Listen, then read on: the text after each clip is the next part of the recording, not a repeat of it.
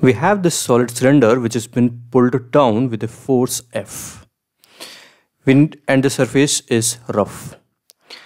We need to find the maximum value of F such that there is pure rolling. And what will be the A max of the axis of the cylinder. Now which direction will be the friction? So you can imagine that, so whenever we need to find the direction of the friction, what we do is imagine what will happen if there were no friction. And then in which direction the slipping is happening, and in the opposite direction the friction will occur.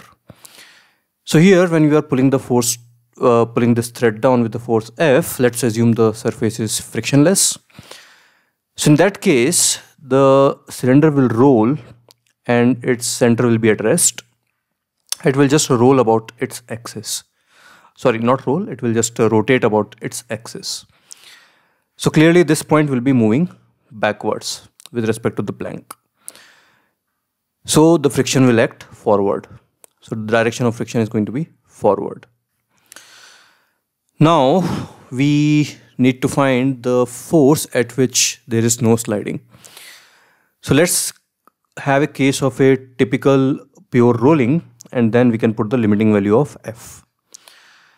So let's start by writing our force and torque equations.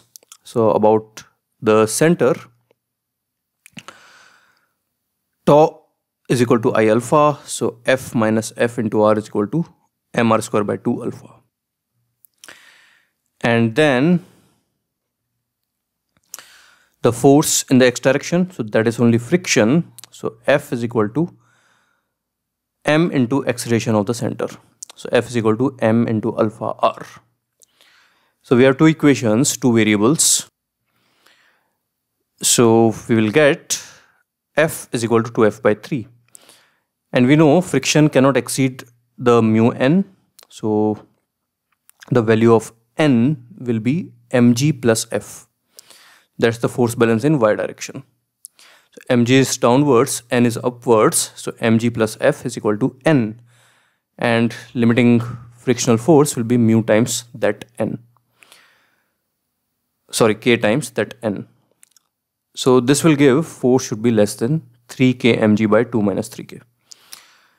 So this is the maximum value of force on which the rolling will occur. Now again, using the same two equations, we can get the value of alpha.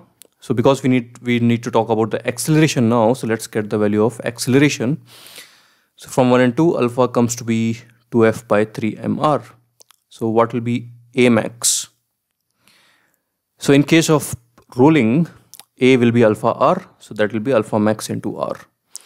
And alpha max will be when F is maximum. So we'll put the value of F max here, simplify it and get our answer.